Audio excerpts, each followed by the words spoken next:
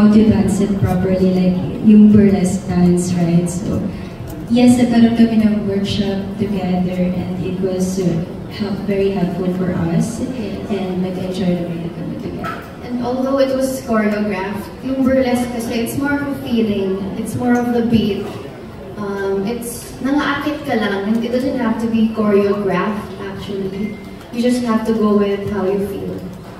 Okay, and alas na ako direct kasi burlesque dancer kasi parang kompleto na siya eh. Meron siya parang entertaining na siya. You have this strong story, tas is a period drama.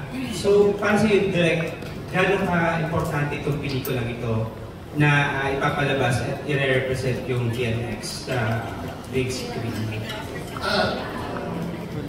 Gano'n ka-importante sa akin,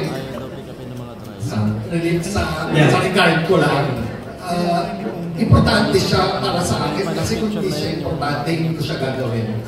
Nasa estado na ako ng karir ko na alam ng viva ko na ang gagawin ko lang yung gusto kong gawin. At ito gusto ko talagang gawin.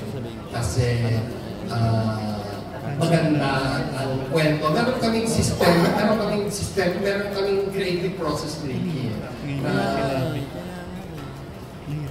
Marami kami mga material, marami kami mga konsepto na iniipon, na naiipon dahil lagi kami nag-discuss din, magkaibigan kami. So para kaming may baul. Ito, wala ito sa baul.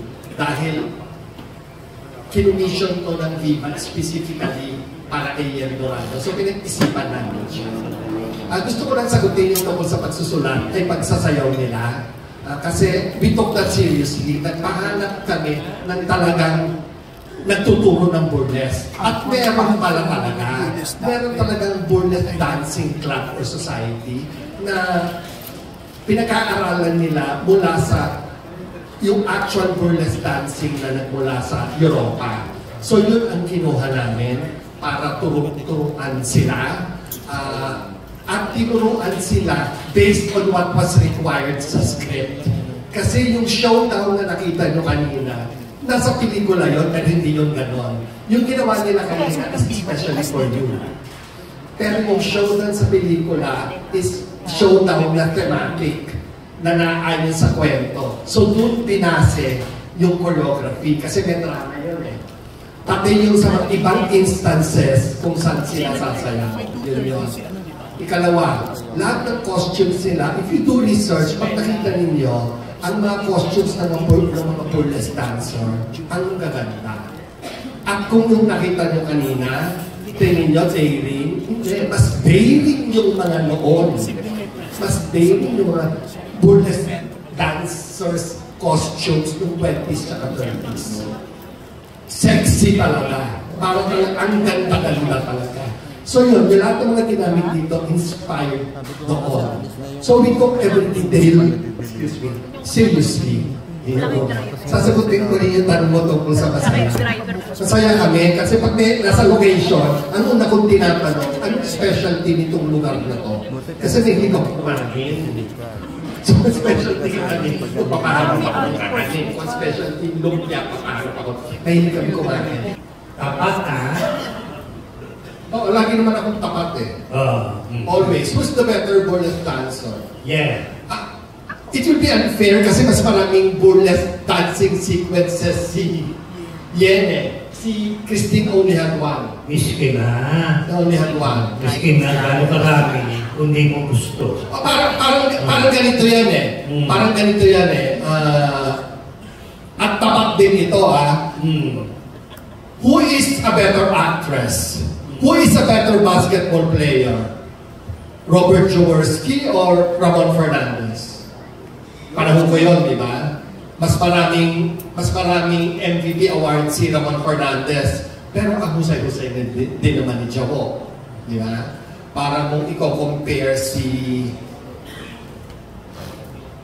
Gina Laharan Ami Austria. Depende sa role eh. Maybe because the role was more demanding for Yen.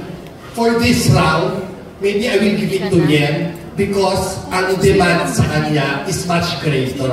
Because mas marami siyang dance sequences.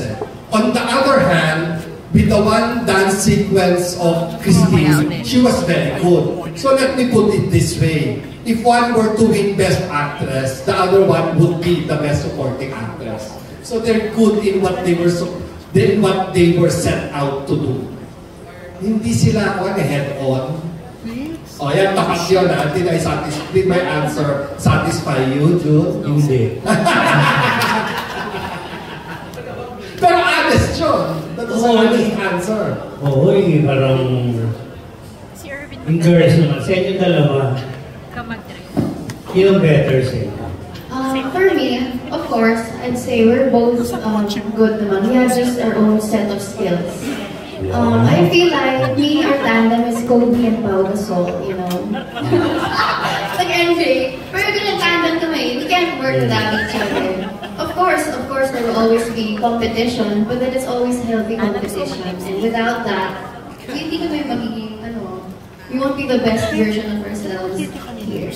Yeah. The best thing is we helped each other. Yeah, kasi the stage, sa movie na to, hindi mo kami magkaaway dito eh. Yes, definitely. Lalo na in real life, we're very, Parang Sophie's Choice, Jude. Ha? Parang Sophie's Choice. Nakasatisfy.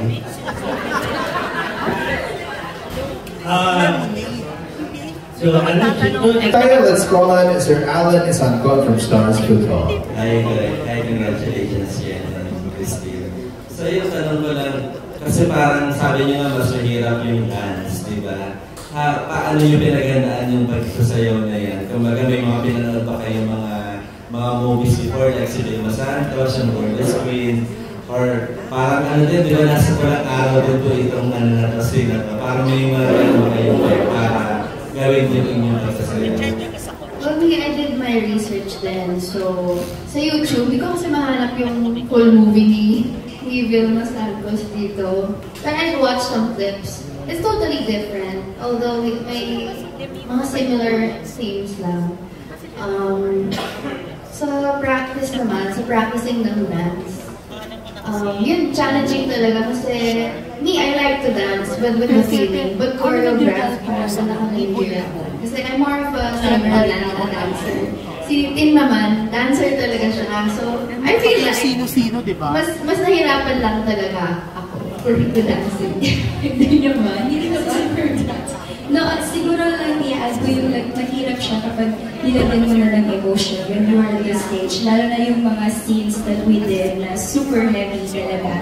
And usually, if we dance, we're just gonna dance lang, di ba? Sometimes ganun lang, matapos mo lang yung dance. But for this movie, yung mga heavy scenes na habang sumasayaw kami, I think yun yung pinaka-tough for us.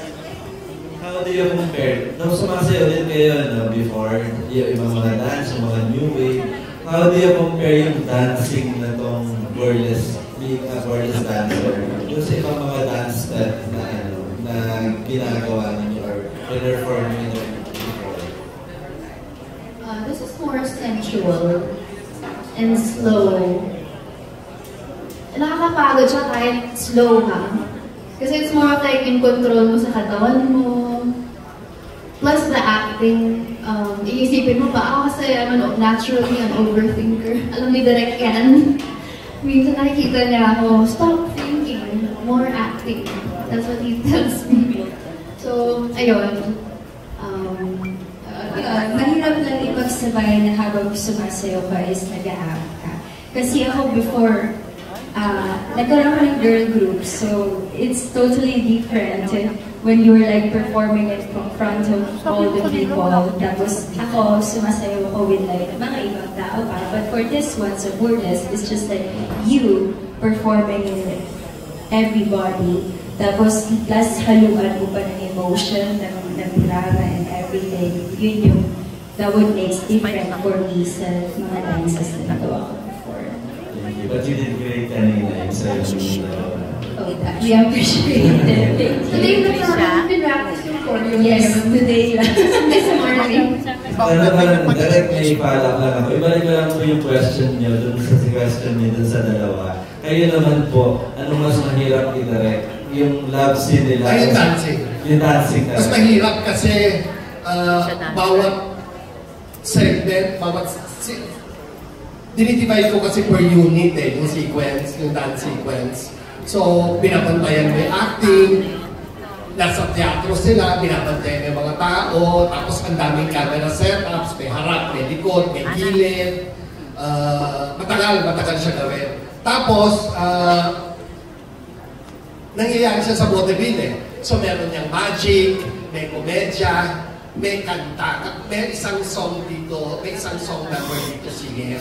At sa akin, importante yung song number. Kasi kung, I'm sure alam nyo na yung mga kundiman, ay hindi naman yung love song talaga. Kanta yon ng subversion, kanta yon laban sa mga mananakop. So, disguised as a love song. So, yun yung, so, merong isang number dito si Yen, sasayaw siya, kakanta siya.